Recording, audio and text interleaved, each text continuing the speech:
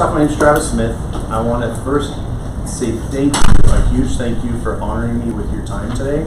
And I promise I will do so in return. I will keep us on time and make sure we're done on time. If there's questions, feel free to stop me. I'd like for this to be kind of an ongoing conversation. Again, we will have fun because I like to have fun. If we're not having fun, then I don't like it. So we'll have a good time together.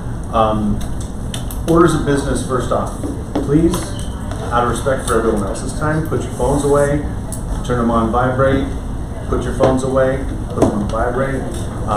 This is going to be great information for you. This has the potential of changing your life, and I don't want you to, or someone to distract from someone who's really trying to gain you information and have it be a useful tool in their lives. Quick merciless plug or shameless plug for my home group. My home group is one of the only brokerages in town that will allow you to do wholesaling. So just a heads up, this is something that I sought out quite a bit when I was looking at different brokerages. I've been with KW, I've been with another small kind of boutique brokerage. I've been with my home group now for, Kelly will correct me if I'm wrong, 7 years? Wait, for what? Here. I've been here, yeah, near the same time. Okay, just want to make sure. This fall. Yeah, so 7 years I've been here. Mark and Jeremy are fantastic. If wholesaling is something you want to add into your skill set, have a conversation with them. Just a simple conversation. Hey, I took Travis's class. I want to get involved with this, just so they're aware. Because there's some things that happen outside of the brokerage with wholesaling.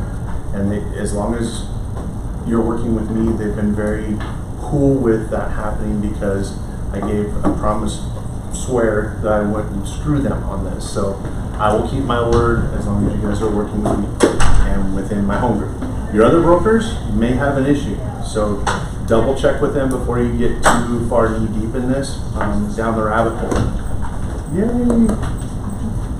Again, for those coming in late, there's a sign-up sheet going around. Not late, you're pretty much on time. There is a sign-up sheet going around. Please give me accurate information. I am going to give you a tool that will be most helpful with wholesaling, and it's something that I should trademark this thing, but I give it as a free gift to help you because I want to see you guys succeed. Wholesaling is something that really changed my family's life. It was a really big deal. So we'll get into it. Here's the plan for the day. I'll give you an intro, talk about entrepreneur's mindset. We're going to talk a lot about investors. That's why everybody's here, right? Investors have the money. We want to help them make more money so that what? We make money. Yes, okay, cool. We're on the right track. We're going to talk about and define what is a wholesale. We're going to talk about how to identify wholesale properties, the offer process and contract. This is critical. I'm going to encourage you at that point in time to take your phones out and take pictures. I will have slides up that it's going to be important. Don't use it for texting and emails and phone calls right now. This is your time. Exit strategies, we're going to discuss that. Assignment versus double escrow. Has anybody heard those terms before? Couple head nods, that's good. Other people going, no, I don't know what that is. So we're going to get into that knee deep. And then I'm going to give you a bunch of resources. So, my story. I grew up in the back of my dad's pickup truck. He is an Army veteran, kind of a jack of all trades, mechanic, truck driver, and he did remodels when I was a kid. So as soon as I was 10 and able to carry a hammer, or more appropriately, hold a flashlight, and there is very much a right and a wrong way of holding a flashlight. And if you haven't been taught, you need to be taught. I grew up doing these remodels. So by the time I was 16 and had played football and baseball and had grown, I was strong enough to therefore, be able to hump a drywall sheet up or get OSB or sheeting up on the roof and roll trusses and do roofing, and all of that, by the way, sucks. It's not fun. Which led me to coming to a realization that, man, working with my mind is so much more fun than working with my hands, and lo and behold, it makes you more money. About high schoolish time, I came in contact with an extremely beautiful, hot redhead. Her name is Kirsten. If you're around me a lot, you're going to hear me talk about my partner in life, my wife. We've been married for 25 years next month, together for 31. So we are high school sweethearts that have beat the odds, to the chagrin of a lot of people, including family. But we'll dive bigger. So she and I decided that education was really important. She came from, her parents both had master's degrees. Her dad was a Vanderbilt graduate, and it reminds me of it constantly. So I went to NAU with my wife. She got a teaching certificate. I really tried to get into business, but there is a class called accounting, and accounting freaking sucks. And I tried it 3 times and earned an F for fantastic. Fantastic fails miserably, so I shifted to a communications major, which comm major is a fantastic prerequisite to go either into the ministry or become a lawyer. So, and here I stand today, which we'll talk about that a little bit more. So we graduated, we got married. My first job out of school, so we graduated in May, got married in September. My first job out of school is I was oh my gosh. I know, I'm late and I got a job as a social worker. So my wife at the time was making $23,000 a year. I was making 19. So that doesn't really equate for wanting to be a provider, wanting to start a family, kind of not so good. So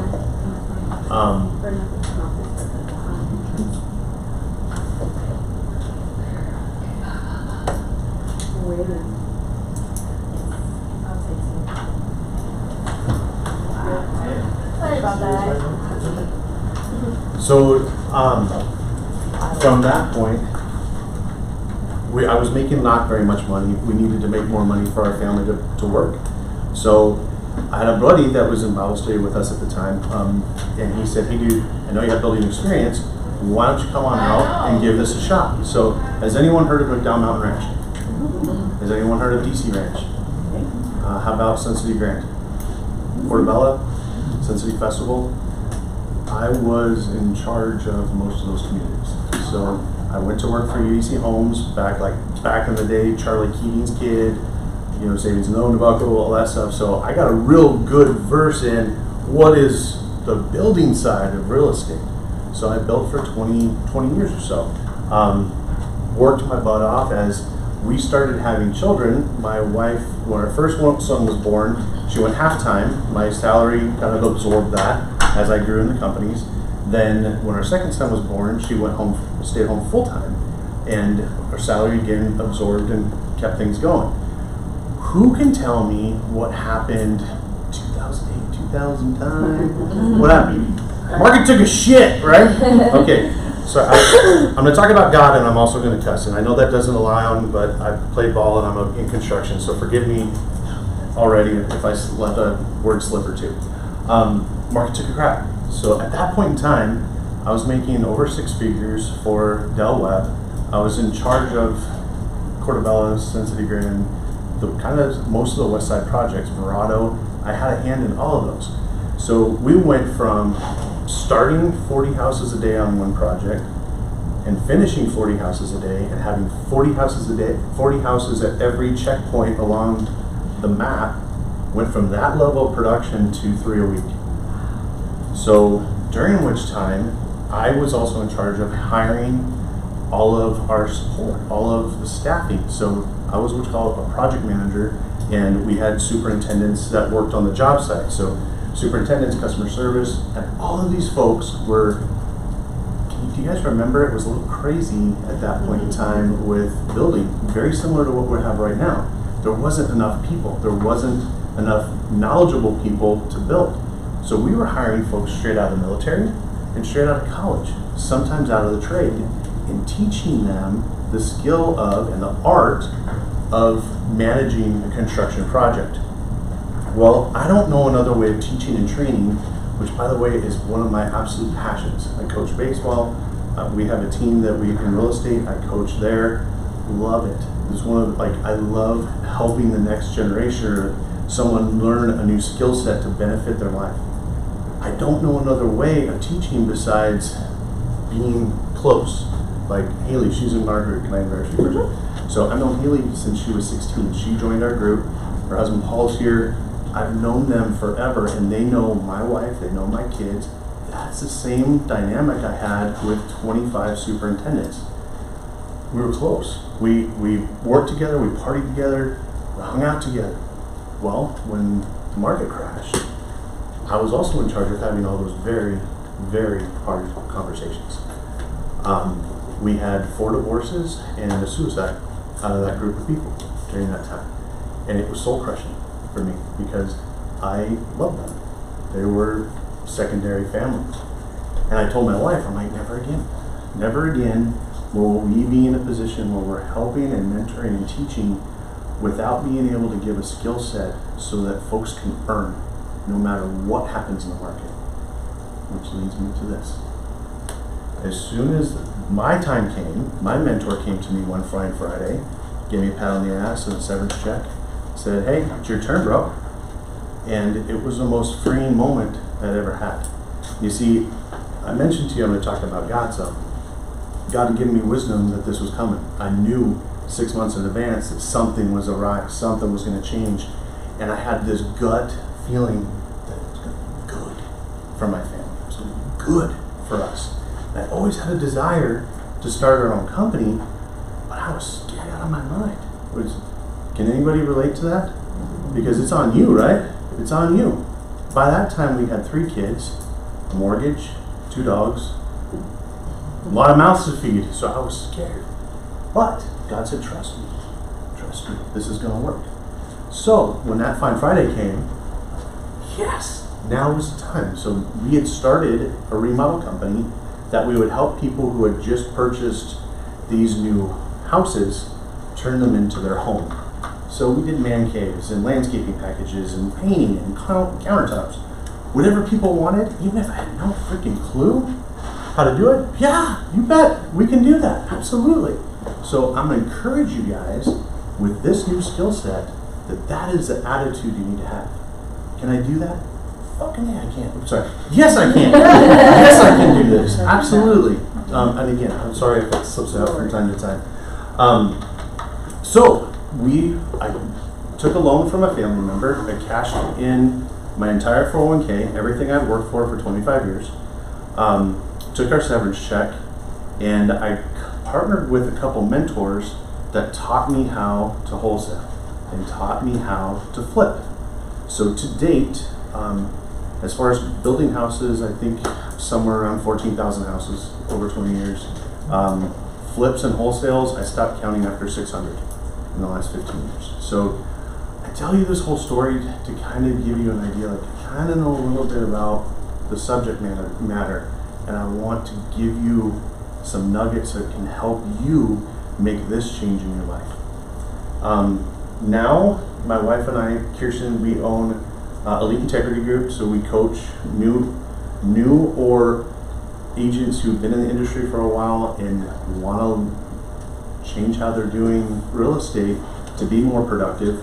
I coach investors. Right now I have a buyer's list of about 500 cash buyers I work with, and they range in assets from they just got an inheritance or they're cashing in their 401k. One of the teachers that I worked with was a baseball coach for one of my sons. He had 50 grand that he had accumulated over 30 years, and we used that and we started flipping with that money, tripled that in 18 months. So all of the stories to date, I've never lost money on a wholesale, I've never lost money on a flip. And that's, I really have to give account to the mentors that taught me and to the good Lord above. So I'm also recently in the last 6 months or 14 months, I also just got a general contractor's license. So we do flips, we do retail work, whatever our clients need, we help them with.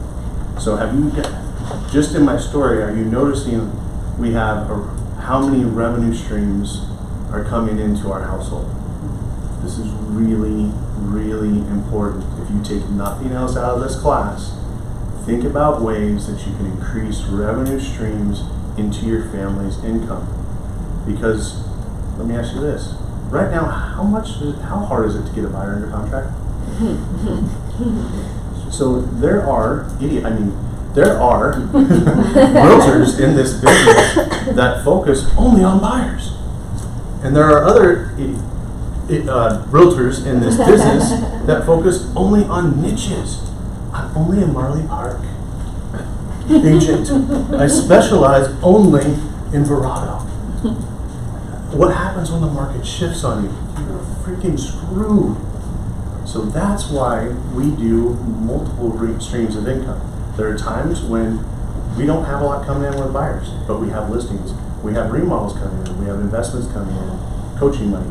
All of that helps our entire family. So that's really what I'm trying to get you to grasp out of this. So here's my success wheel.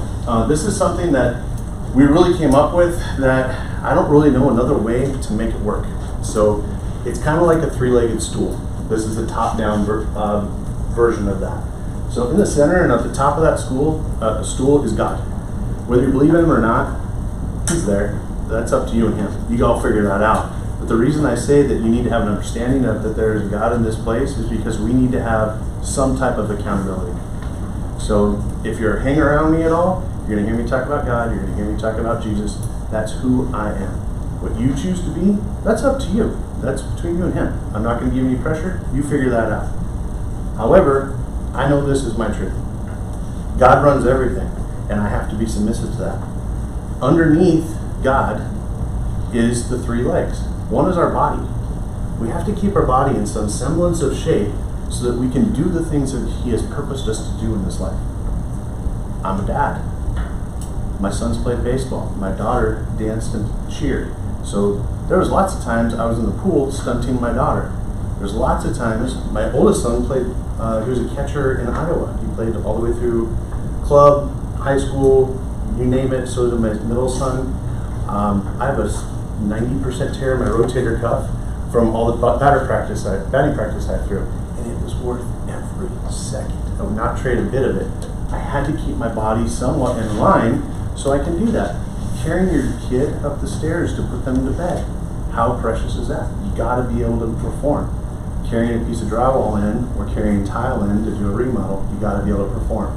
So that's enough said there. Relationships. I mentioned to you that I work with 500 cash investors. These people range in money from 50 grand to 800 million and everywhere in between. The ones that have a lot of it are some of the most miserable human beings I've ever met in my life, because all that matters to them is the next buck. And they think that their kids are only after them and want to spend time with them because of the money. Relationships are critical. How we define relationships is how you show love. Love is a one-directional operation.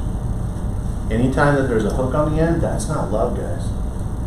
So we talk in our business and within our coaching quite a bit about what are you doing this week to pick someone that you're going to show love to here. Your action. Love is an action word, by the way. Action. So what action are you going to take this week to show that person you love? That's what makes all of this worth it. Business. Our business is only here to fund our lifestyle. That's it. Thanks for joining us. There's no identity in who I am wrapped up in what I do. My identity is I'm a child of God. That way, no matter what happens, I'm okay with me. I learned this the hard way. It almost destroyed my family. I thought I was a builder. I was next in line at Del Webb to run the whole valley when everything took a shit. Groomed for it, spent time coaching, spent time in education, and it crushed my soul because that's who I thought I was. God showed me the other way, a better way. Now, no matter what, I know my identity is wrapped up in that and not what I do. So that's why I talk about this. You use it for what you want, but this has been an extremely useful tool for our business. All right, entrepreneurial mindset. Do you all have an LLC? No. You are in business for yourself. What I did learn with working with all of those knucklehead, idiot trade contractors that I worked with for years, the only difference between them and most of us was, there are ladies in there, the guts to take the risk. That's really it. So take the risk, start your own business. So multiple revenue streams. I'm going to harp on this throughout the conversation. This acronym, business, at the end, you remember that. Tell me, with a real estate license, and again, those who do not have a real estate license, this is something that's really important for you guys to get, especially with wholesaling. It's very important. You can do it without it. It's like, anybody watch UFC? How successful would a fighter be with no grappling skills in UFC? They get the butt kicked, right? Yeah. It's the same level. If you do not have a real estate license, wholesaling, it's not going to work. So, with a real estate license, tell me, what would a B stand for? Buyers. Yes, good job. How about an S? Sellers. You guys are brilliant. R. Rentals. Rentals, good job. WS. Wholesale. Yes, wholesale. F and F. Fix Flip. and flip. Fix and flip, good job, guys. C. Commercial. No. I couldn't even know that one. So this is everything that we teach and train our group to do. So my wife is actually doing a commercial lease right now. We've sold commercial buildings. Are you allowed to do that with a real estate license? Mm-hmm. Can you still do it even if you predominantly do residential? As long as you have someone that's there to help you, right? All right, cool. Take advantage of this. We should be talking to our database about all of these things, all of these skill sets. Volume is the key. Multiple deals, multiple lines in the water to catch a fish is the way to make money in this industry. It's the way to survive, honestly. The only way to survive. Because there's shifts and turns and ups and downs and all that type of thing. 4 years ago, having a buyer was like, oh, yes, right? Now what is it? Sellers. Listings, sellers, exactly. So having all of this in your wheelhouse helps with volume. You want to lead with earnings. So I'm giving some basic business acumen in this too. Before you start investing in leads and before you start investing in, one of our guys just got these bottle flipper things with his name and engraved in it to give to his clients. Before you start investing heavily in advertising, you want to make sure you're closing transactions, right? Because kids and families have a habit of eating. So we want to make sure we lead with revenue and grow as you earn. Coaching. I'm going to talk about this here and there a couple times. Coaching is absolutely imperative. Absolutely imperative. If you do not understand how to do something, the only way to learn is to have someone who's been there and done that before. Obviously there's books to read, that type of stuff, but that's still someone who's been there and done it before. If you're trying to learn a new skill set in a certain market, consult with someone who's done it before. Don't reinvent the wheel. And guess what? It's gonna cost money. If it doesn't cost money, if someone's saying this is free, freaking run. Run. I worked for, and there might be a couple of KW agents in here, and if you are, I'm sorry. I worked for KW when I first got my license. They put me in a training program with title reps to try to teach us how to capture clients in the buyer sellers. Is that what a title rep does? No. Like our real estate industry, I relate it to basically giving birth in the street. You go get your 90 hours of education, and then you're armed and dangerous, right? Sign up with a brokerage. Do you know jack shit about how to sell a house? No, you're scared out of your mind to try not to get sued. That's all that the freaking real estate 90 hours does for you, right? Having someone as a mentor to teach and coach you so that you can actually do business is critical. I didn't find that at the two brokerages I was at before. I learned the hard way. I went through the pain, went through all of it. So now, when we have folks in our group, we can say, hey, there's a big steamy pile of crap right there. Don't step in it. Sidestep, let's shift, let's move. So find someone to help you with that. I had fantastic mentors. I have beers with them still on a weekly basis. We sit, we talk about the market. Rusty and Chris, who taught me how to flip and wholesale, each of them, if you met them on the street, Rusty is a surfer from California, like 55 years old, still surfs to this day. He's worth $8 million.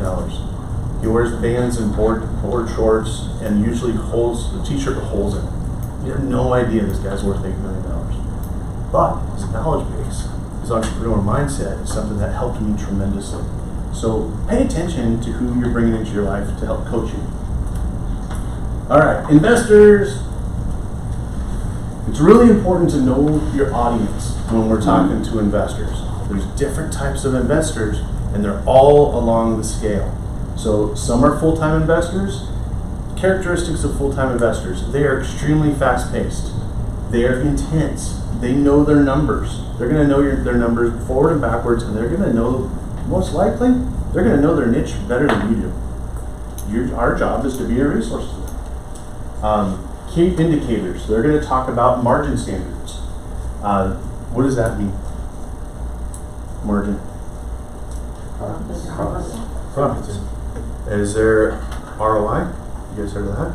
Will they talk in those terms? Yeah. They're going to talk about percentages. And that's what they're going to be really keying off of. If I'm investing this much money, what's the percentage I'm making on it?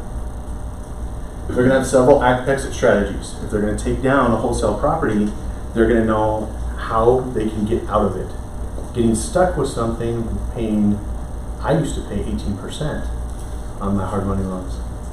So getting stuck with something was not an option, right? Those kids, they like to eat. If I keep paying my buddy Denny a whole bunch of money, my kids don't eat, but his do.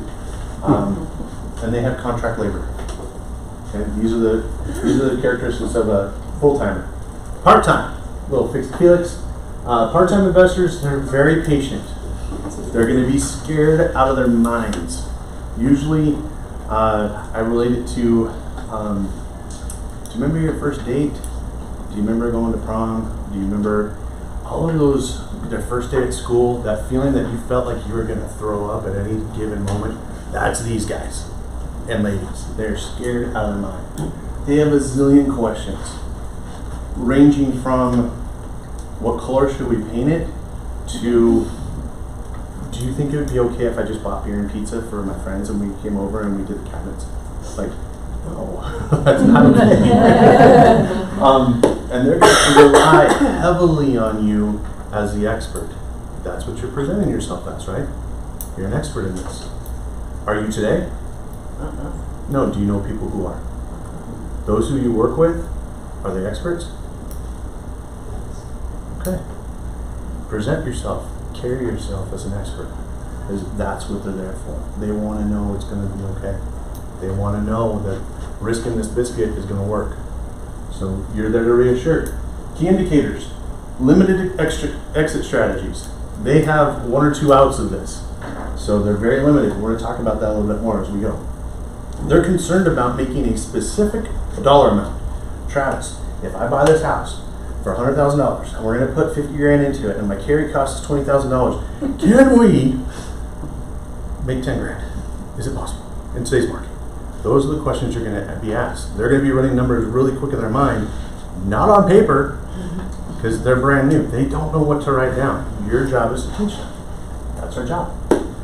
They take longer to evaluate deals, and a lot of times they're like, hey, my dad and I can hang the lights and the fans. That'd be okay, right? Yeah, that's okay. As long as you don't shock yourself, you turn the power off. You got to coach them even on stuff like that. So, when we market, we're going to market to both of these folks, both all the way across the spectrum. My father-in-law has a great, the word slipped in my head, saying, I would say. We would go over for Sunday dinner, and we would have 70-year-olds at the table and 6-month-olds at the table, and everyone in between. When we have dinner, everybody should be able to eat. Everybody should get nourishment from this. That's the mindset you need to have when you're sending out marketing to your investor database. I said it, database, separate database. Separate database, oh my gosh. Business 101, same thing we do with real estate, right? Separate database for your investors. You're going to need to understand the need sets of the investors you work with. This is so important. You have to understand that. You're going to need to know the terms. Your fast-paced, high-intensity, full-time investors, they're going to know ROI. They're going to want to know the cap rate. You guys remember how to do cap rate? Mm-hmm. Who wants to share cap rate? Okay, we won't get into that. Market areas. Certain investors only like to buy in certain areas. Text. When I do marketing to our investor pool, I send a text. I have it's a big purple dot. I use that. and I have it set up so I can blast out to 500 people. So Podio does that as well. There's a few, Big Purple Dot I think is $40 a month. And it's a nice CRM. You can use it for buyers, sellers, and your wholesale database. Email, text gets open 90% of the time, which all of you, when you get a text, what happens? Ding, oh my gosh. Same thing with an investor. Oh my gosh, I got a bite. Somebody loves me, right? So email is usually about a 10% open rate. You want to follow with an email. The email is important because it gives a little bit more information. It also makes you look like the professional. All right, here's an example text. This is one we sold about 3 years ago. 761 East Denham Trail, zip code, 2,600 square feet, 5-bedroom, 2.5 bath with a loft, 2006 build, needs some cosmetic rehab. I put everything into a shared drive, usually on Google, and that gives you a link that's like half a page long. So I go over to Bitly, I change that link into a Bitly so it doesn't take up too many characters in your text. What's this? Wholesale price, 190,000. What's this? Estimated rehab. Estimated rehab, 15,000. After rehab value. After rehab value. Good job. After repair value. Good job. 265,000. Is this a good buy? Yes. Yeah, what's that? 100% yes. It's a hell of a buy back then. Good. 3 years ago? Yeah, it's a hell of a buy. And it's like we say this all the time with our investors. We are looking for base hits. I'm a baseball guy, so I talk a lot of baseball paradigm. We're looking for a base hit every day. Every day a base hit. And every once in a while, the big dog comes to the plate and he hits it out, right? Those come along. I've made as little as $1,000 on a wholesale deal and as much as $30,000 on a wholesale deal. It was on a $200,000 property. To make 30 grand on a real estate transaction, what do you have? What's the price point got to be at a 3% commission? 1.74. On a 3% commission. Mm-hmm. $1 million. $1 million to make $30,000. So think about the effort that you put into a standard real estate transaction. They usually take 30 days, right? My average wholesale takes less than 2 weeks. And you get paid straight from title without all the hair. Just saying. Here's my example email. Same stuff. 761 East Denham Trail, Santan Valley. Give a little bit more information where it's located. 2667 square feet, 5-bedroom, spelled out. 2 bathrooms, spelled out. With a loft, built in 2006. Community pool, a little bit more love there. And a 5,200 square foot lot. I'm going to go into detail. What does it need? It needs carpet, paint, landscape, some cleanup back there, floors and countertops. Close of escrow, 831. Wholesale price spelled out, 190. Estimated rehab, 15K. Estimated after repair value, 265. Picks with the old gargantuan long drop box bullshit. Here is the important stuff. This has to be critical on your emails. The first contract and $5,000 non-refundable earnest deposit per property to title wins. This sets the rules with your investor database. Contract, $5,000 non-refundable. That's the person that's going to win. That keeps it fair. As soon as you start showing favorites, you go, hey, Paul's my buddy. I'm going to hold in there. I'm going to hang in there for Paul to quit screwing around, whatever he's doing that day, and eventually look at the email, and eventually look at the pictures, and then let him make his decision. You can't do that in this business. Life isn't fair. If you want to continue to keep your relationships with everybody that you're working with, because your database is going to grow, these are the rules we play by. Contract and $5 grand non-refundable. That's who wins. First one there, cool. Non-refundable means what? That money's hard. You ain't getting your money back no matter what. It ain't coming back to you. So they're committed at this point, which is what we want. We want a commitment. Call me for access. Buyer to verify all facts and figures. Buyer pays all closing costs. That's a beautiful thing, right? It means we don't. Ask me about 100% property and rehab financing program. I've got a couple lenders, partners that I work with that they'll not only buy the house, they'll also help you with the rehab money. Thank you. Nice. Any questions on that before I keep rolling? There's a lot of information. You guys good? Okay. All right. Developing an investor database. Have you guys heard the saying, if you're trusted with the small stuff, you'll get trusted with the big stuff later? This is that. How you nurture these relationships is critical to how your business is going to run. Relationships, especially in the wholesale and fix and flip industry, are absolutely critical. There's a new wholesaler born every day. Actually, there's several. And most of them are complete sausages. That's just who they are. They're flash in the pan, looking to make a quick buck, and they don't tell the truth. What? They're not held to a higher standard because they don't have what? License. If we have a license, then we go to the class that talks about code of ethics. What do we become? Realtors. We're held to a higher standard.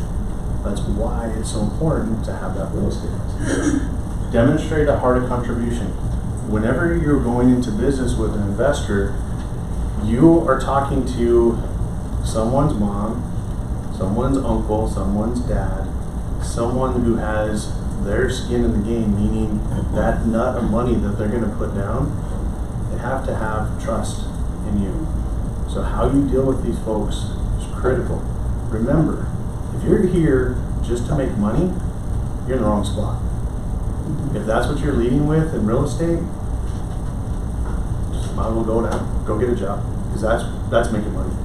If you're here to start a business and help people, if you don't have a heart for people, you're wrong business. Wrong business. How many of you guys have worked with sausage agents that are all about themselves?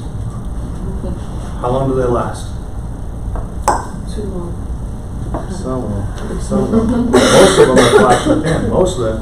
By the way, how often do people get their real estate license renewed? Once. Every 2 years, right? That's what we're supposed to. Out of 10 people, who actually does it? 2. Really? One. So if you've renewed your real estate license, you're one of the 90% or 10%.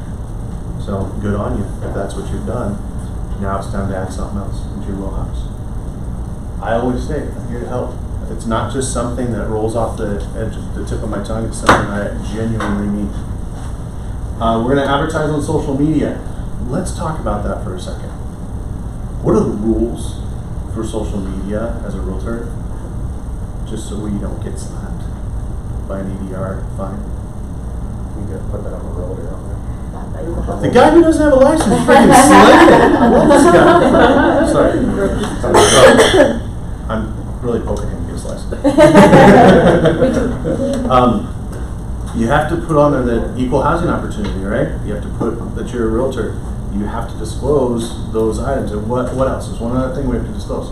Brokerage. Good job. Good job. So when you're advertising this stuff, don't forget that. That's how you can really tell who's a sausage wholesaler from someone who's a professional. If you see that out there. Okay? Pipeline. Like we said, succeed with the small stuff, more stuff will come. As you see success, most of our business at this point, guys, across the board, is repeat referral. We worked our ass off for several years, and we've got to the point where investors have friends. They run in the same circle. Oh, Travis, keep the blood on this for me. We made 30 grand. You should talk to Travis. Oh my gosh, Travis, my 401k is making 6%. I just noticed that you guys made 30%. Can you tell me more? That's an easy conversation, right? And what are we doing for that client? Helping. Help. Cool. All right. We're on the same page. Is everybody having fun so far? Mm-hmm. Good information? Is working for you? Cool. So, let's talk about what is a wholesale property. My working definition from the Travis Smith Dictionary of Awesomeness is it's an undervalued property in an area of appreciation. What does that mean? Buy a house, the ugly house on the block. One is green and orange. Easter egg, great grandma's house. Like, I love when I get to go into a house and it smells like cat urine. I love it. Some of the ladies that have been in our group before, like, Travis, I think we got a wholesale. Can you go with me? Yeah. We go in there, and unfortunately, she was pregnant at the time. She ran out of there just puking her guts out. I'm like, yes, this is perfect. We're gonna make a ton of money because we're the ones that fix it. Like, who's another trade that makes a killing? Septic. No one wants to deal with shit. It's the same thing with wholesales. If a house smells like crap, if it looks like crap, one of the houses we did in Surprise, it's a 1,200 square foot house. We hauled out of that house 4 40-yard roll-offs of trash. Like, you couldn't even walk through this place. It was waiting through garbage and crap. It was gross. But nobody else wanted to do it, and we made money on the flip. We made money contracting it, and we made money on the sale because I'm a licensed freaking realtor and I can sell that house. Pretty cool, huh? See how this all plays together? Let's talk about values. Market value. What's market value? Price buyers willing to pay. Price buyers willing to pay and the seller's willing to sell. Let's talk about appraised value. What's appraised value?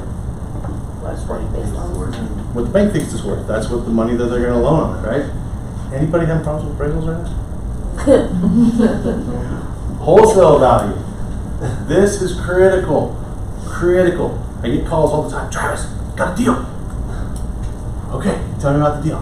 Oh man, it's a piece of shit house. I'm like, all right, cool. You're talking my language. Tell me about the deal. All right, it's over by Arrowhead. Yeah, I think we can get it. It's 1,200 square feet. I think we can get it for $425. Okay. Did you run comps on it? Yeah, comps are like $430. Is that a deal? No. Okay. 70 to 80% of market value is what we're after. The closer we're to 70%, the better deal we're going to get. The more likely it is that we're going to be able to take it down, sell it to an investor, and close. This trips people up. Does everybody understand this? Okay. What's market value again? Whatever it's going to pay and so forth. Okay. So why is the investor paying so much for homes right now? Because they have the money. That's our buy and hold. That's different also. Different strategies. Every investor out there has a different strategy. So a lot of the houses that I flipped 7, 8 years ago, we were purchasing off the courthouse steps. We were going and bidding on them with a bidding service. We would take the properties down. We'd have to put down $10,000 then and close with the remaining funds within 24 hours. Worked great, great system. Then the hedge funds. You ever heard of Blackstone? Blackstone came to town and they started paying retail value 10 years ago.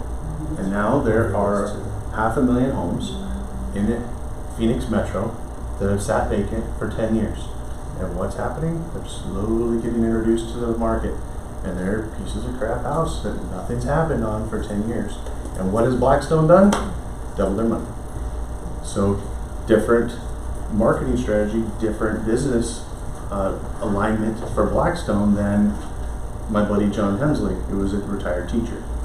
Very different. So yes, there are investors. We're going to talk about OfferPad and Zillow and with Open Door, those idiots here in a few minutes.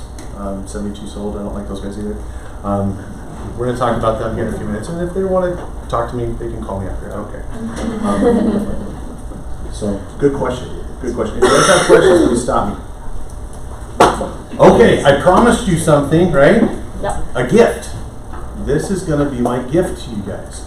This I call my value analytics or my wholesale house cost worksheet, which is a long acronym. So, this is what I base my business on. This is how I evaluate deals. This is critical. We're going to go through this line by line. If you fill out the sign-in sheet and give me your phone number and your email address, I will send a blank one of these to you that all you have to do is put in 3 numbers, voila, and it craps out brilliance. So, okay, so we're going to use this house arbitrary numbers. The purchase price, which means what we are buying from directly from the seller, we're buying this house at $200,000. Front side costs. So the hard money loan, I'm having to put down $160,000. What does that mean? We need the hard money guy, right? What difference do I have to come up with? 20%. Good job. I love the numbers. Good job. 20%. So right now I have to have 40 grand. That's my pay to play right now, right? So far. Yeah. 40 grand. So my down payment, oh my gosh, I can give you the answer. $40,000. There's your down payment. Interest on the hard money. Now I get terms of 10%.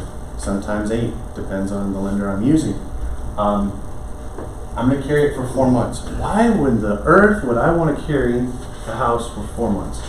Or why would I budget for that? Because FHA won't Flip time. do it. What else? FHA won't give a loan. Ding, ding, ding. Why? You can't make over 20% on No, there's a 90 It's the 90 days. Seasoning period. Yep, Right. seasoning period. That's, in order to get an FHA loan on a property, you have to, the seller or the new buyer has to own the property for 90 days.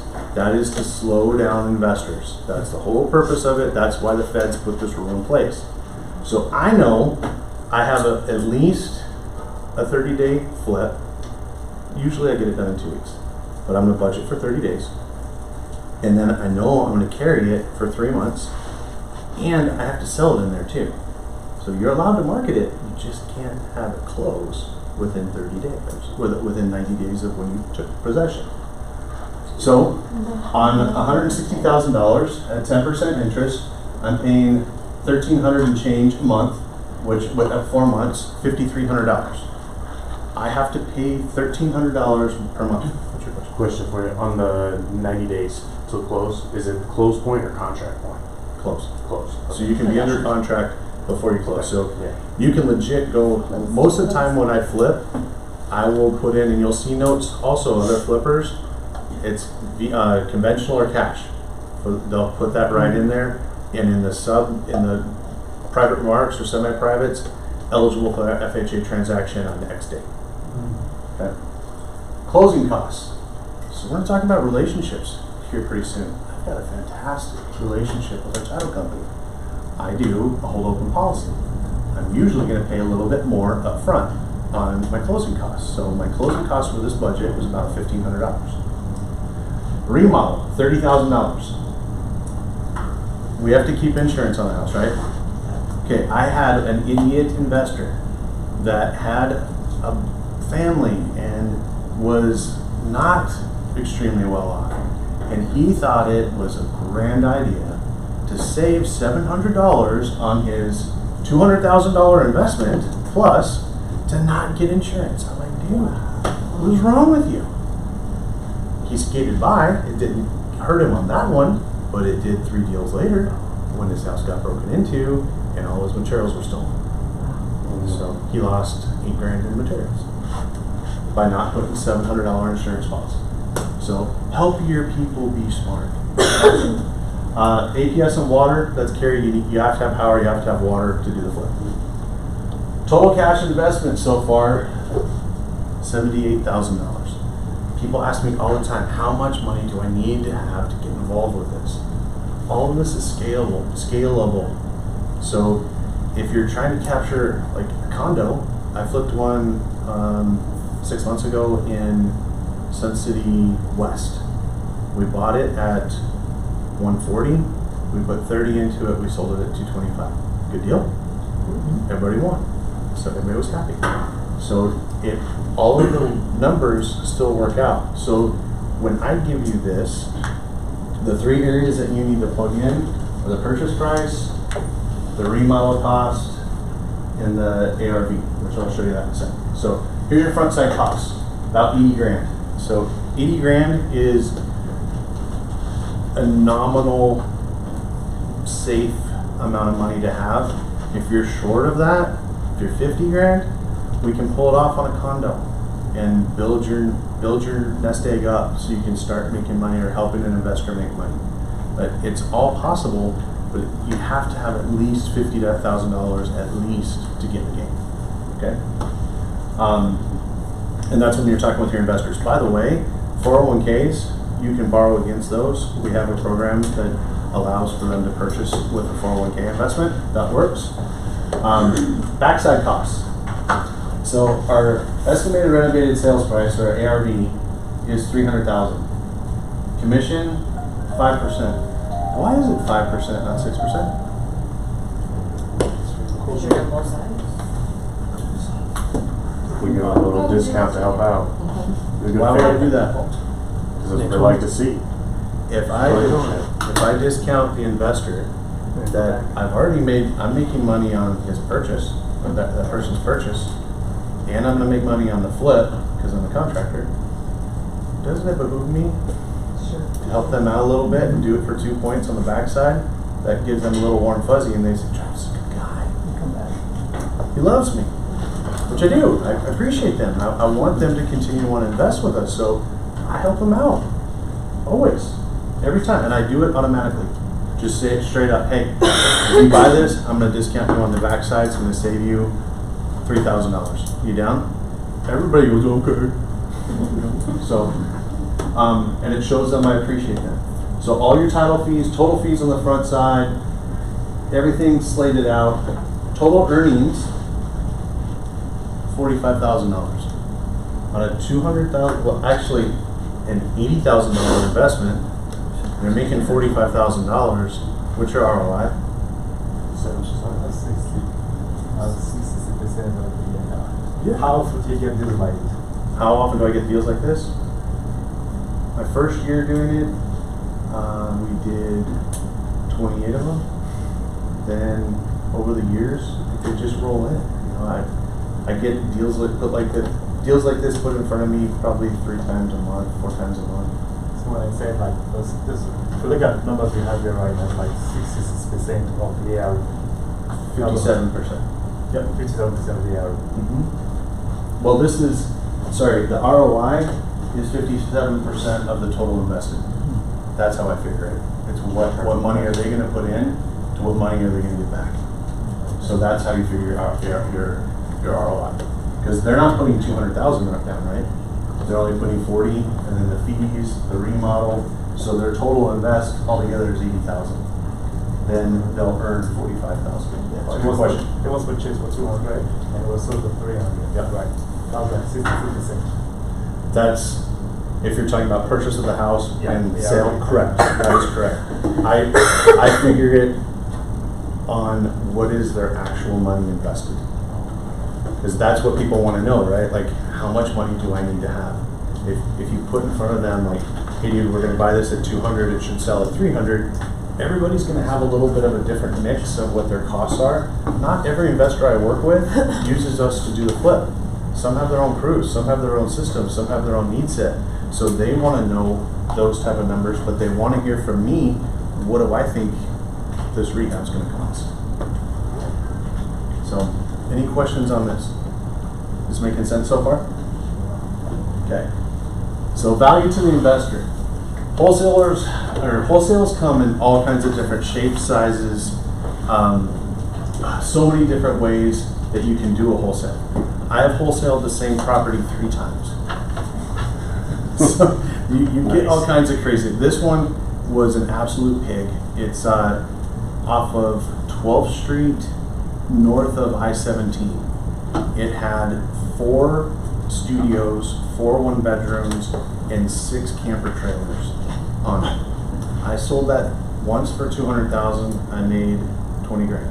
Sold it again for $220,000. I made 15,000. Sold it again for $250,000, and I think I made another 10 grand. So guys, it comes in so many different ways. So we want to keep our eyes open for different opportunities, because they're not all the same. I've done condos. I've done. I haven't done a commercial. I haven't done that. But condos, houses, and even like small apartment complexes, you can turn those into condos. So there's so many different ways to skin this cat. And every investor is looking for a different type of deal. So that's why it's so important to really understand those who you're working with. There's not a one-size-fits-all. Investors have their preferences, formulas, fits, areas, specific desired features, stigmas, rituals, yes, superstitions, and feelings. So investors don't always base things off of facts. I had an investor that I worked with, I did probably 200 deals with this guy. If he did not have his lucky socks, that day, he wouldn't buy them. So I started carrying an exact pair of lucky socks in my truck. If he did not have his lucky socks, I had them. Okay? I had another investor, he only liked corner lots. That's all he liked. That's all he would buy. So if I had a corner lot, I knew I was calling Rick. So it's knowing what their vibe is, knowing the language to speak. It's different and by the way, another helpful hint for the real estate industry, we are there to serve the client. It's our job to change our voice to help them hear what they need to hear.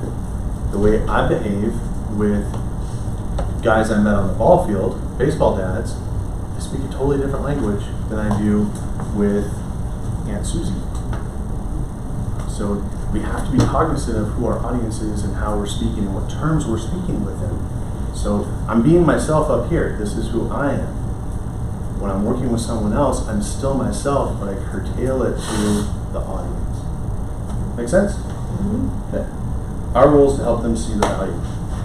Identifying wholesale properties. So, kind of how I got started.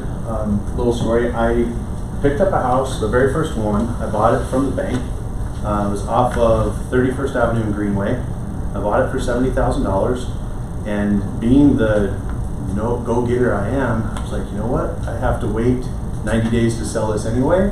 So I am going to do this flip myself. All myself. And this house was a total PRS. It was bad. So we had at one point, we pulled the shower out, and do you guys remember the movie The Mummy? When all those bugs just got roaches, big freaking roaches. So we had to roach bomb it. I went in the next day with a push broom and a 55-gallon bucket, filled the thing up. Wow. Twice. We found cocaine in that place. It was crazy. Make off that. I didn't make any money out of that. It wasn't enough to sell. But and I didn't use it either. Just for clarification. So it's what I was working on that project when, because of my aptitude or because of my desire to find another property, I had enough money to do 2 at a time. So I was looking for another project. I had a buddy call me and say, Travis, I got this deal. It's down off 12th Street in Dunlap. Are you interested? Yeah, man. I'll meet you there. Cool. Headed out there. Left a laborer there that was helping me sweep up bugs. Rolled over there, and it was November, so it gets dark around 5:30, 6 o'clock, right? So I showed up at 5:45. I got my flashlight. He told me where he hid the key. I opened this place up. He's like, dude, it's $20,000. That's all you gotta buy this in for. I'm like, okay, I'll go check it out. Crack open my flashlight, walking through the house, it smells horrendous. I'm like, right. I'm just like, there's literally people are not only peeing in the house, they're doing all kinds of nasty in the house. Like, we're finding piles. It's gross. Cruising through, take out my flashlight, looking. Lo and behold, I pull up into a closet and this homeless guy jumps out at me, scared the freaking goners out of me, which is also why I carry it everywhere I go now. So we can talk about that another time, but everybody has their own opinion on that. But me, myself, I'm going home at night. So that, I'm like, okay. So I get back in the truck, heart still pounding, make a call. Hey dude, yeah, I'll buy it, I'll take it. On my drive home, I get a call from another buddy. Hey, Travis, I'm desperate for a house. Do you have anything available? I'm like, yeah, you know what? As luck would have it, I got this gem of property off of 12th Street in Dunlap. My price is $40,000. Hell yeah, I'm in. I did not do a dang thing and made $20,000 on my very first wholesale. So that is why this is so important, to learn this skill set. It's critical. That got me hooked right away. Boom, I'm in, and I want to know a lot more about this. So that's why I talk about what do other people have available. So as you're developing your database of investors, you're also talking to friends. Yes. Yeah, just a quick question. Yeah. Didn't you deal with the bank? How did you find a property from the bank? During that point in time, there was, the market crashed. So there was a lot of bank-owned properties. There still are bank-owned properties, but they're bringing them to market with a realtor at this point. So now, yeah, now our strategy is to go direct to seller. And I'm going to tell you a lot more about that as we go. It's a great question. Great question. There are still bank-owned properties. Something else to kind of keep in mind. What happened with COVID? A lot of people sat around and did nothing and collected government checks, right? Mm-hmm. Did they pay their bills? Nope. No. What's happening to those tenants that were paying $1,000 a month? Probably being kicked out right now. No, they're not. Yeah, Not I yet. How much do they owe? 12 months. No. Yeah. So 3 months is three grand. Talk to me about the fees. $25 a day, $35 a day for 3 months. How much is that come out to? They're looking at 8-9 grand after that. Yep, stay in the house, 8-9 grand. Mortgages. People who have been in deferment and they lost their job. And they don't have credit worthiness anymore. Is the bank going to take a peek at that? So are you guys in the right place right now? Mm-hmm. Hell yeah, you are. It's coming. It's coming. Have you noticed in the last 28, 30 days, how many listings were on the market 28, 30 days ago? 9,600. How many listings are on the market right now? 11,700. Mm-hmm. Is there a shift happening? Mm-hmm. Are your buyers that have not been able to get a freaking sniff at anything, are they going to be able to capitalize? Mm-hmm. Yes. Also, we're going to have piece of shit houses that people don't want to buy on the market anymore. The wholesale houses that have been going for retail on the market aren't going to get bought up anymore. Cool, right? This is cool. So, when you find someone else's property, you ask their they have a wholesale they have a wholesale property. You ask their permission. Hey, Travis, is it cool with you if I put this out on my stuff and try to sell it? Yeah, absolutely, totally cool with me. But you best remember to mark up your fee because I ain't paying you. I learned this lesson the hard time one time. I told you I made $1,000. That's the least I've ever made. Forgot to mark it up. Know your price versus my price versus somebody else's price. Whoever you're getting the deal from, make sure you know that number. Because yes, we try to be a nice family in the wholesale pool, but not everybody's nice. And they'll drown you so they're not competing with somebody else. Could you imagine that happens in this industry? It does. Yeah. Know your numbers. Identifying wholesale properties, to your point. The best way to find wholesale properties is you own dang self. It takes work. It takes grinding. You're gonna have to schedule time. Not only are you gonna call for trying to get buyer leads and listing leads, but you're also gonna be trying to get wholesale leads. It happens. If you want to develop a part of your business, you're gonna have to put in the work. So whoever came to this class thinking it's just gonna be free money, sorry, it ain't that. You gotta put in the work. So I find deals off of Craigslist. I find them on classifieds. I find them most of the time within my database. People that I've known, the biggest profits that we've had, have been from, Susie's auntie's monkey's cousin's uncle, and that had inherited a property. They don't want to deal with it. Can you help me out? You bet. I'm here to help you. And that also leads to, if I help them with this, then they want to buy something. They have money now that they want to invest in their family, in their family's home. So it generates that relationship, generates multiple deals. MLS, stuff that's on the market for 180 days or more. Are we seeing that? It's starting. Yeah, it's starting. If the house has been on the market for 180 days, is that seller ready to do a deal? Yeah.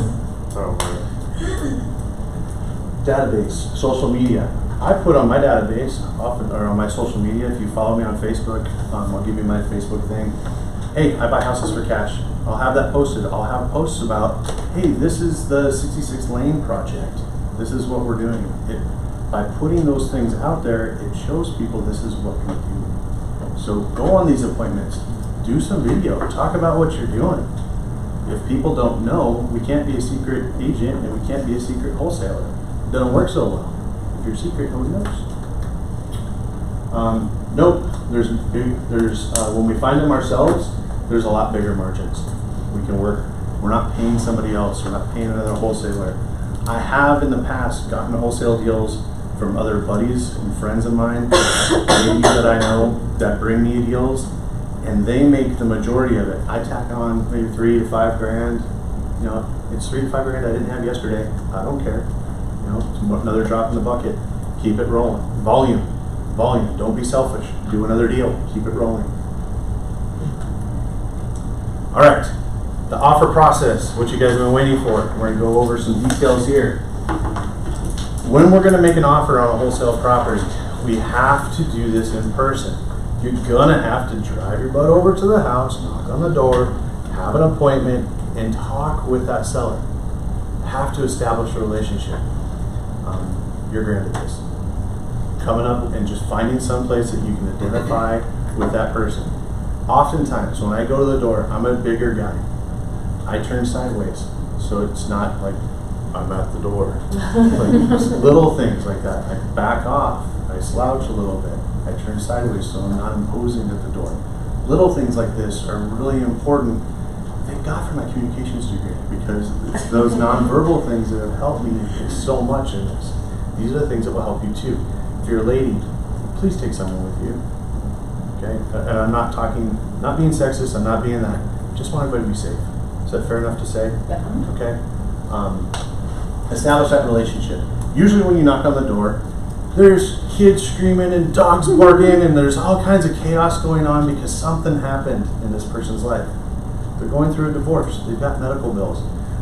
They got sued. They got in a car crash. Or they're dying of cancer. Like there's some reason that they need your help. Be sensitive. Be sensitive. Be sensitive. Be sensitive. You're not there to wheel and deal. You're there to help. Come with that attitude. If you come in there like, money. There's a guy here in town that pulls up with a wholesale deal in his Ferrari. His Lamborghini, and he videos and talks shit about how awesome he is. He's such an amazing guy. He's an asshole. By the way he comes off to people, do you see what I'm saying? The difference there? People go, oh, he has so much money, he can buy my house. Yeah, he's gonna beat you down to buy your house. He's not helping you. He's ripping you off. Is that who we want to be? No. So if what we're trying to do is help them out of their situation so we can again help them in the future. Keep that in mind. We want to know now, once we're there, it's the discovery process. How do we do this deal? What deal needs to be done? What needs to be done to the house? When? Are they under a deadline? Do they need to get this done like next week? The fastest I've done a wholesale is 24 hours. Bought, sold it, done. Transferred the ownership to a third party. So, Going back a minute, because my brain works that way. You said any MLS that's on, any property on the MLS over 180 days. But if you're going to go to the seller, we can't approach somebody else's client. I'm going to talk to you about that. Okay, talk to me. Good pickup. Good pickup. We're going to talk about it here in a few minutes. Now I can catch my brain up to where we are. So, we want to know what's going on in this property and the story. You want to know the story. Why do they need to sell this? One of the ladies I visited with about 18 months ago, she's bedridden. She was a paralytic. She had a lot of medical issues. Her best friend married her to help her with medical insurance. And he was there with her. There was 12 chihuahuas that were vicious and bit the crap out of my ankles. And they were not required to use the restroom anywhere but other than where they wanted to. My. So in her bed there was piles. Like it was just rough. But my heart went out to her in her situation. She needed help. They had started a remodel, which you gotta love homeowner specials. Usually it starts with either a crack of a beer or a hit, and then we're having this grand idea of what we're gonna do to remodel our house. So they decided that they no longer needed the third bedroom of the 3-bedroom, 2-bath, and they thought it'd be a grand idea to turn that into a closet. And that was about 50% done. Electrical was hanging everywhere. It was a bomb. She needed help. So I helped her. We found another investor, they did the remodel, everybody won. And we got her into a place where she was safe, where she could be clean, where she could get the medical help she needed. So those are the stories. Those are the reasons why we do this. Because everyone has a family. Everyone has someone that's hurting, right? My mother-in-law's in the hospital right now. It happens. There's pain involved in life. We're here to be that salve, the ointment on that pain. We're here to help. Set that appointment. Talk to the people. All right. Now we're going to go on the visit. So whether that happened on the phone or that was your first visit, you're going to have, this is the next step, per se. We're going to do our homework before we talk turkey, before we get involved with numbers at all. On the first time I usually go to meet with them, I don't talk numbers. All right. Most of the time, all the other wholesalers, the first thing they come in and slap a contract on the table and go, okay, here's my best offer. You take it or leave it. You get so much for the, I've bought houses for less than other wholesalers have offered because they wanted to work with me, because I was kind, because my heart went out to them. That's why we do it this way. Do your homework. Check Monsoon, go on Maricopa County Assessor, look at previous MLS listings. You want to see pictures. What was this? Because a lot of times, like I was talking about, those homeowner specials come into effect. We've bought houses that had square footage added that did not reflect on Maricopa County. We purchased the house, remodeled the house, was getting ready to put it on the market, and hey, Maricopa County, this seems a little bit bigger than the house that we bought. Would you mind swinging by and checking it out? The previous owner didn't want to pay taxes on the additional square feet that they added non-permitted. But now, Maricopa County, we rolled in, and this was, address was 1617 East Flower, I think. We were in Arcadia Light. I got an additional 250 square feet added to the property.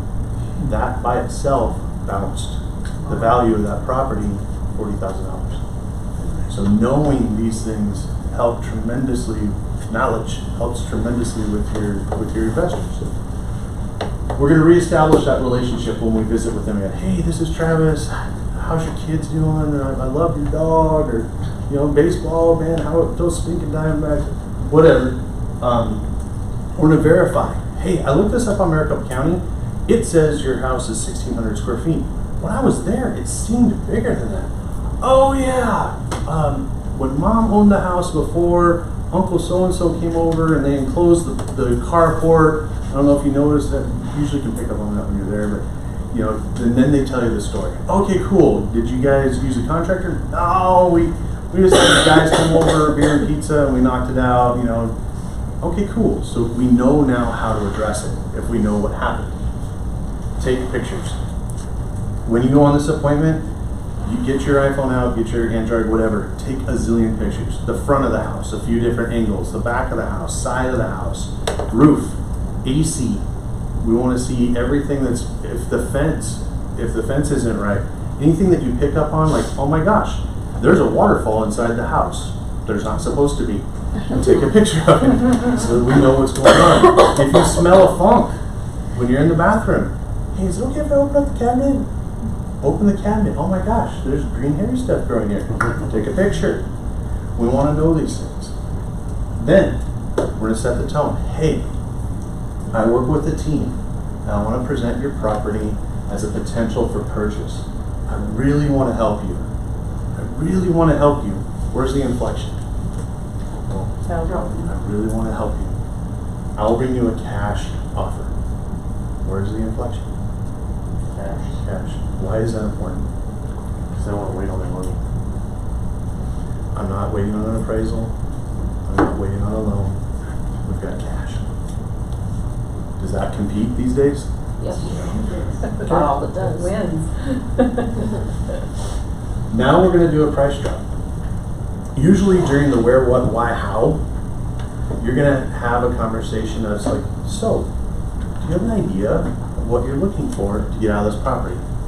Usually that's when son-in-law or uncle or someone, well, on Zillow, it says that this property is worth $4 million.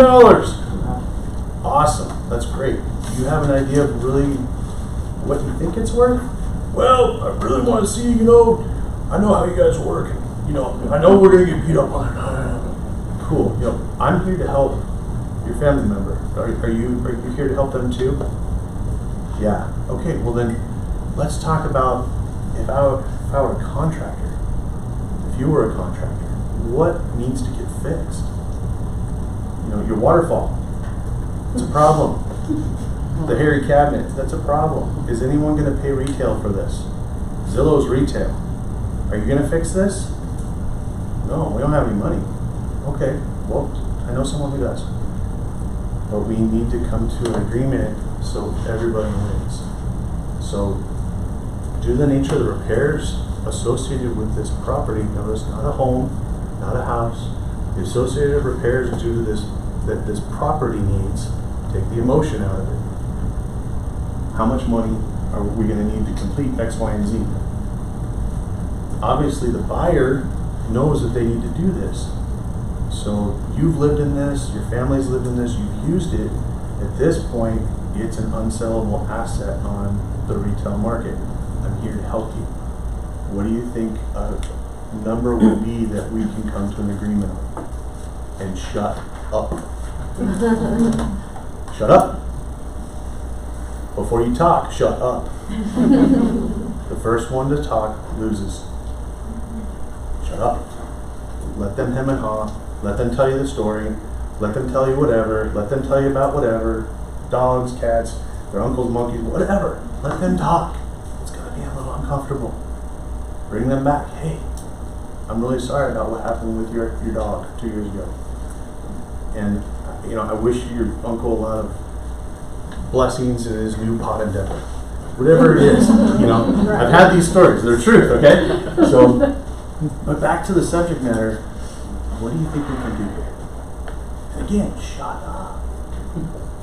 Let them bring it up. And then you know the numbers. You've ran comps. You know what market value is, right? What's market value? And is that retail or wholesale? Retail. What's wholesale? 70 to 80%. 70%. If we capture an 80, we'll deal with it. 70%. That's what we're trying to capture. Does this make sense? Is this logically coming together in your brain on how to do this? Yes. All right, cool. Make the offer. You're going to reinforce your relationship. We're here to help. Present the offer in person or over the. I don't like doing it over the phone. I'm a firm believer face to face. This is one of those type of deals. And hey, we close this in 2 weeks. So, why are people going with? I think Steve Valentine calls them Zillow Offer Pad, Open Door, 72 sold. Why are they going with those guys? Because they advertise them. Yes. They can close quick, and we're going to give you this great offer, right? It's going to be near retail, just a little bit less, right? All right, let's talk about the process. All of those guys, every single one that's up there, they come in and they're going to give you an offer about 10% of market value. Then, in the additional terms, they say, we need a 10 working day inspection period. What does that actually buy them? 14 to 16 days with holidays and weekends, right? Meanwhile, Joe Blow homeowner is like, yes, I sold my house. Let's go buy another one. And they buy another house. Contingent. They get another house. And then Open Door Offer Pad Zillow comes back and goes, hey, our inspection, remember that hairy cabinet? Remember the waterfall? That really we need another 30% discount. And then what happens to Joe Blow buyer or Joe Blow seller? They've already posted on Instagram and TikTok, I got my new house. They're posting all about it. They're telling everybody in their family, they're telling everybody they know they got this new house.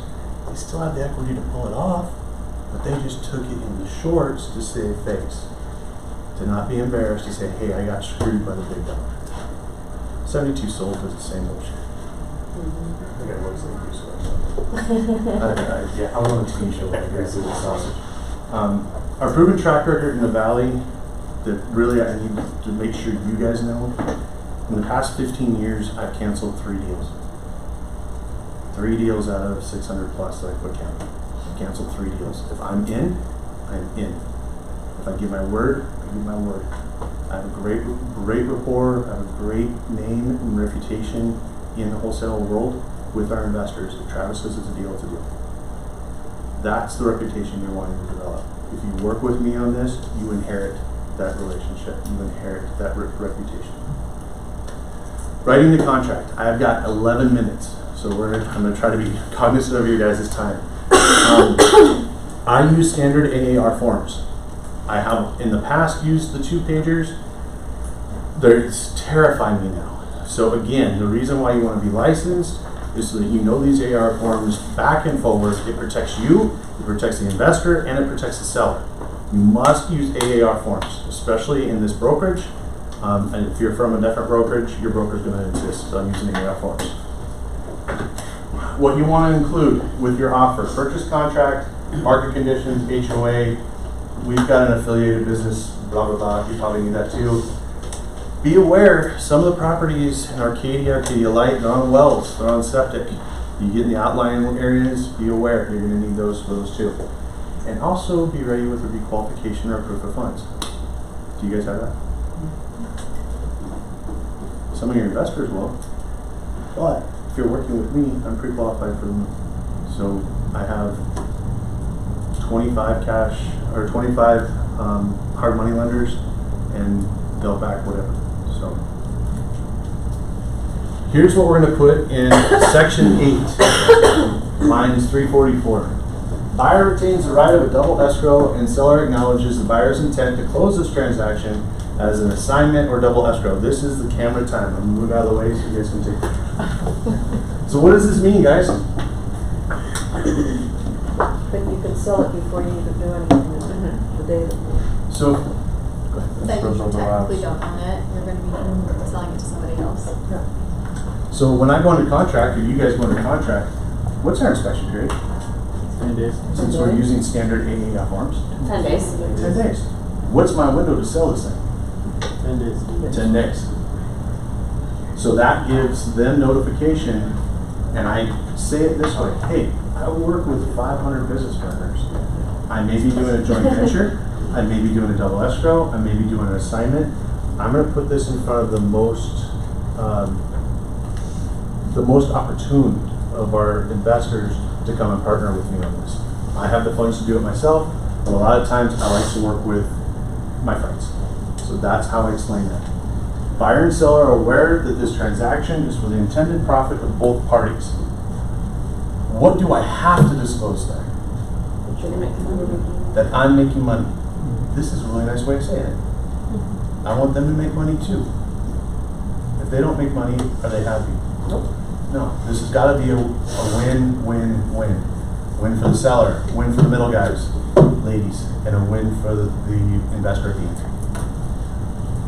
Buyer and seller agree to extend the close of escrow as needed to identify and cure any additional items that may prevent the seller from providing the buyer a free and clear title. That's a long way of saying I want to make sure title is clean. I was in a deal that was up in Black Canyon City. It was an inherited property. They couldn't produce a death certificate. By having this in my contract and also putting it into the secondary contract for the double escrow, it protected all the parties. They tried to sell it to somebody else, but they couldn't because it was in our contract. Close of escrow shall be on or before X date. You're going to put, obviously you're going to put that in the first page of the contract, but this gives you the freedom that if you can pull it off before and everybody's agreed to it, you can make it happen. One or more members of GGB Enterprises LLC is a licensed realtor. That is my LLC. It's our contracting company, but also the company that we use to buy and sell homes. Bonus term. I don't put this in every contract. I will put it in my double escrow, but I will not always kick this out to the seller. Buyer agrees to pay all closing fees. Why? Why don't I put that on the contract to that I am working with the seller? Because I'm the buyer.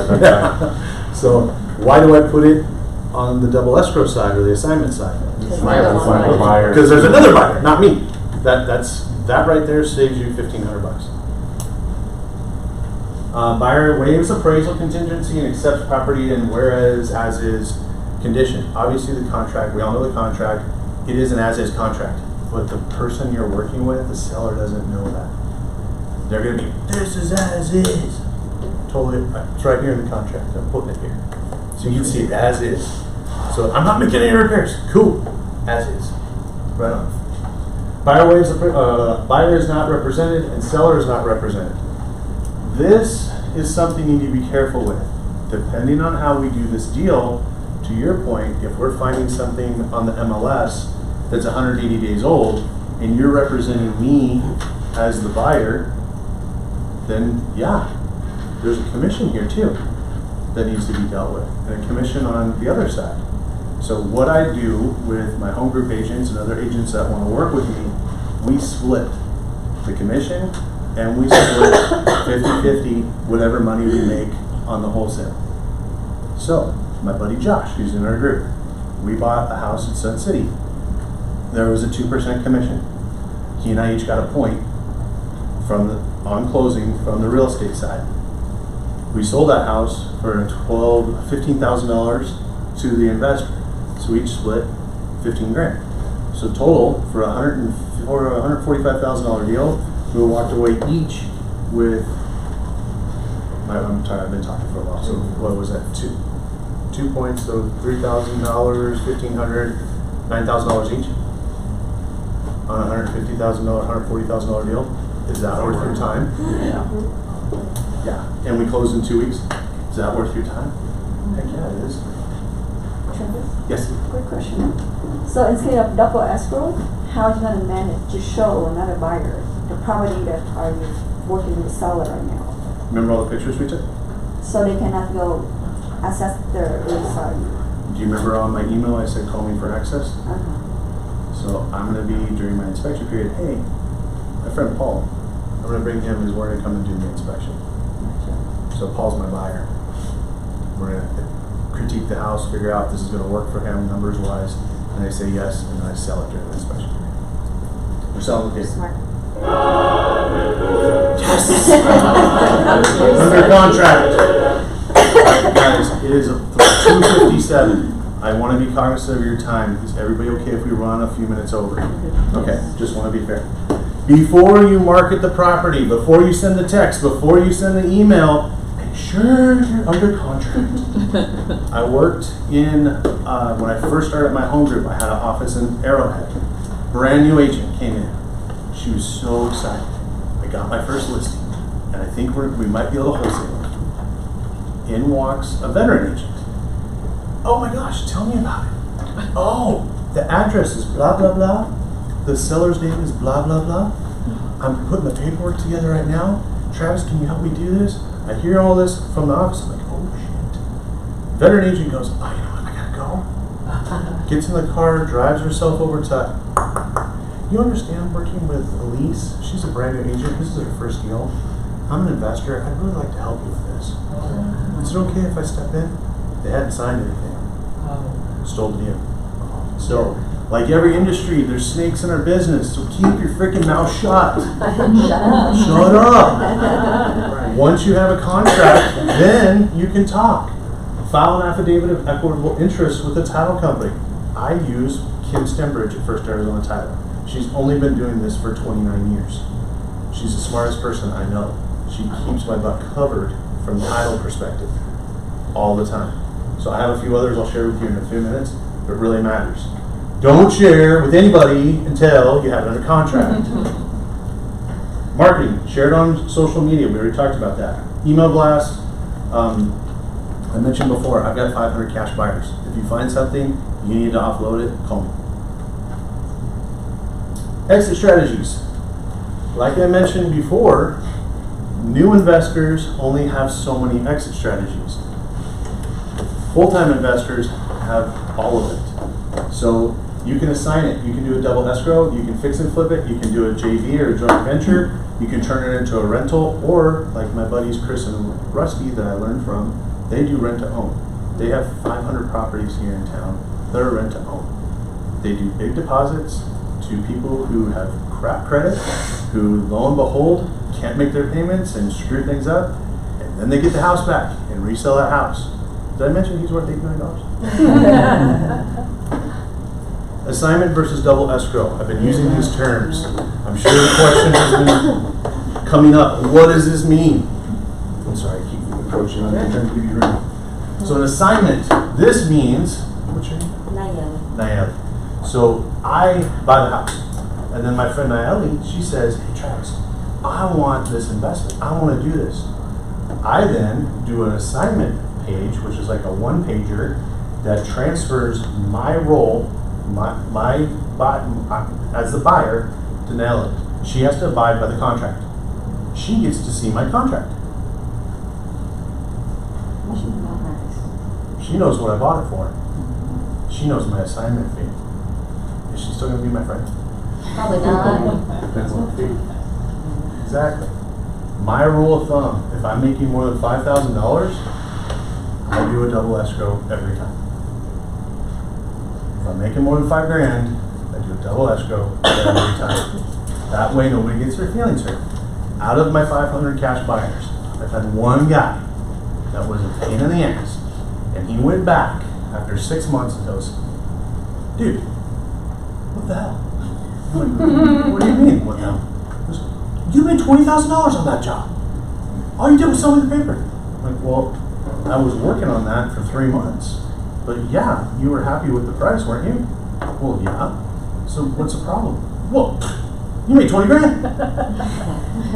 So that's 1 out of 500 out of over 600 deals. So it doesn't happen very often, but I value the relationships enough to protect myself and protect them from themselves.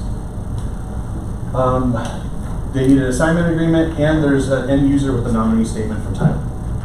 Double escrow. Yay! I love double escrows. It's a simultaneous close of escrow. So you're going to have 2 contracts with 2 sellers and 2 buyers. On the first leg, I'm the buyer. On the second leg, I'm the seller. And it all happens magically at the time. It's beautiful. Funding for the first leg comes from the second leg. I know it sounds a little confusing, and I can give you a lot more detail later, but this is the nuts and bolts. Assignment. An assignment means there's only one set of title fees. So that $1,500, that's it. That's all the title fees. When you do a double escrow, there's double the fees. We still do a hold open, but we absorb those of us in the middle. So if you bring me a deal and we're going to do a double escrow, we absorb those fees in the middle so that everybody stays happy. It is a cost of doing business. Don't get butthurt over this. Okay, just don't, because it's not worth it. You're going to make money. We're all going to make money. It's easier, and we were talking about that. It allows you to keep your earnings and your price point private. Okay, fix and flip. With a fix and flip, you have to have funding. You have to have a source of capital. You have to know trade contractors or have a DIY knowledge. There was a law in the state of Arizona that if you own the property, you could do whatever the heck you want. That's changed. Now the registered contractors, being that there's so many flippers in town, they require a license. Oftentimes, we as sales agents need to be a lot more knowledgeable about this. If your buyer is buying a flip, we need to ask, 1 for the spuds and 2 for the receipt.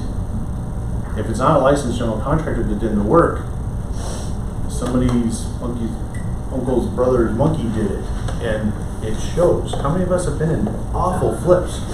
Pounded dog poop, right? We don't want that. We want to protect our buyer, which is also why I got the license, so I can protect our investors. So when I do a flip, here's the receipt. Here's every detail in what we did in the house. It's part of the disclosure. The risk is your own. Your risk, your biscuit. You have to have some type of decorator insight. This is usually where I get the folks like, oh my gosh, I watched Chip and Joanna. There you go. And they get so excited. Awesome. That's great. But we also need to back that down, because what people tend to do is they get so excited about Chip and Joanna, they want to just throw all their creative energy into this flip. But it's stupid tax, because they put way too much money. We did a condo off of Central and Indian School. Great friend of mine. His wife was like, yes, I finally get to decorate the way I want. And our budget went from $20,000 to $35,000. Whoa, And they ended up having to hold it for almost 6 months before we sold it. We still made money. We didn't lose, but it sucked. It was awful. The stress over overbuilding because we overbuilt. So we want to be careful when we're helping with this. To stick to the budget. Don't pay stupid tax. Joint ventures. We coach and train new investors. We teach them, hey, where do you put money in? What's wise spend? What is not a wise spend? What's the market dictating right now? That's why you guys as real estate agents are so valuable to your investors. You know what's going on in the market. You have a grand idea of what's selling. You know that it's going to pay dividends to put a new floor in versus put a fountain in the backyard. It's going to pay more dividends to do countertops versus making a cool patio. Like, you know where the money needs to go. Partner with someone who has the skill set and work on getting multiple deals in risk management. Resources. Here's four of my private lenders. Tyler Stone, Greg Reichman, Scott Gould. He is like freaking godfather of wholesales and fix and flips here in Phoenix, and Brandon Ochinaro. This is 4 of the 25 we work with. Oh, sorry. Did everybody get that? Okay. Title companies. Kim, she's number 1. She's amazing. You can attest. Oh She is the best out there. Not only for fix and flips, double escrows, triple escrows, rent rolls, all the crazy stuff. She knows all of it. She also does a heck of a job, her and the team, with just everyday transactions. Kim Gritz, Shell Davis, Nohemi, and Shelly. I've done wholesales with all of these ladies. They're fantastic. Okay. Can you show the resources one thing? The No. resources, can you show that? Thank you.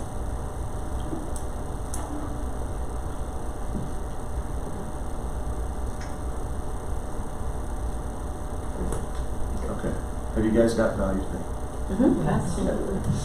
This, I have a wholesale master class.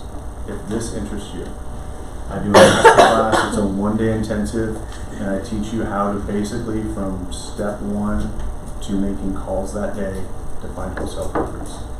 If it interests you. When is it? The next one is on September 29th.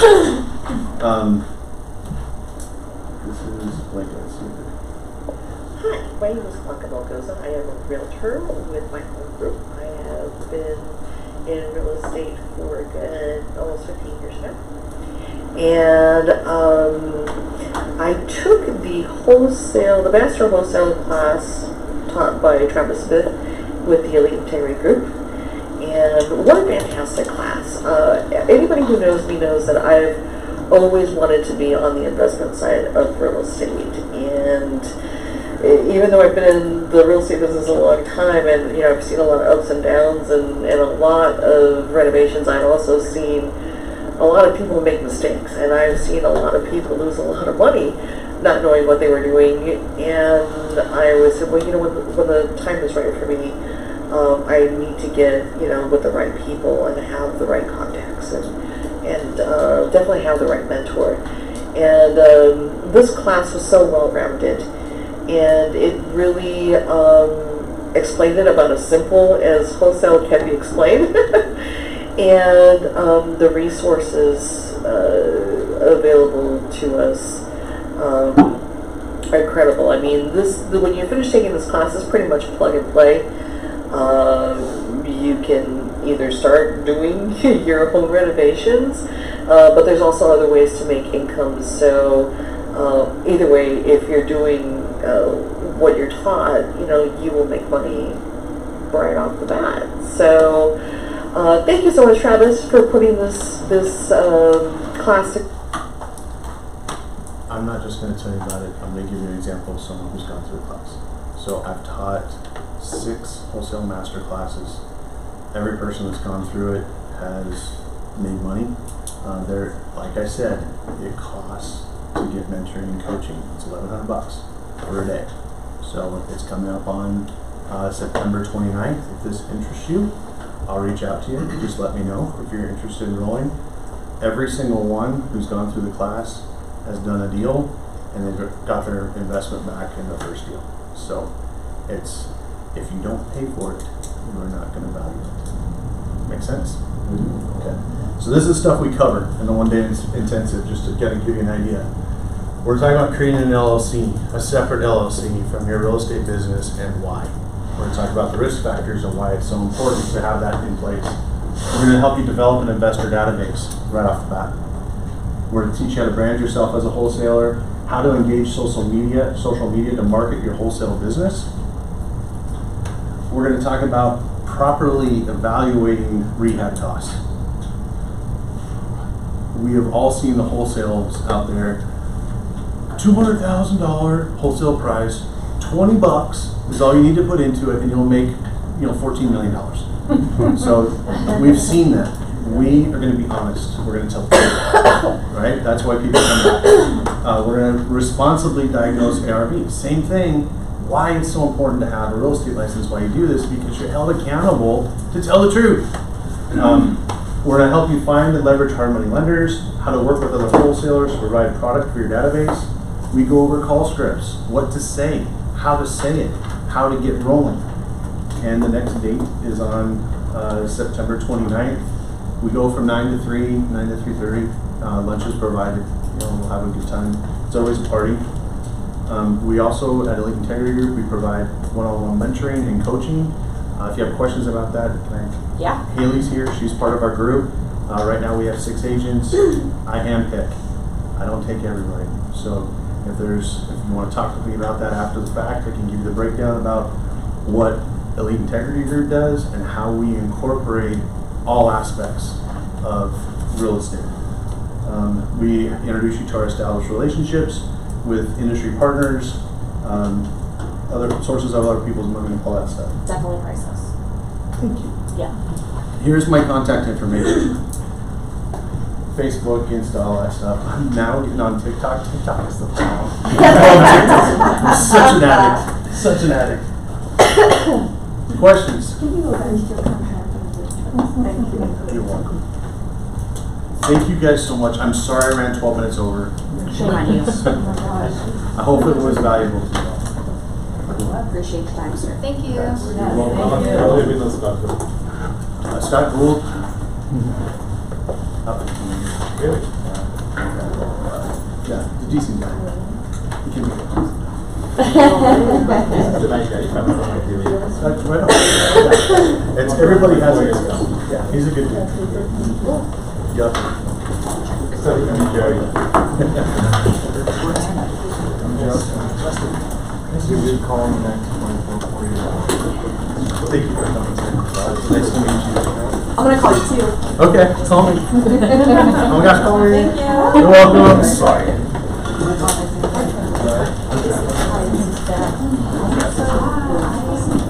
Really appreciate it.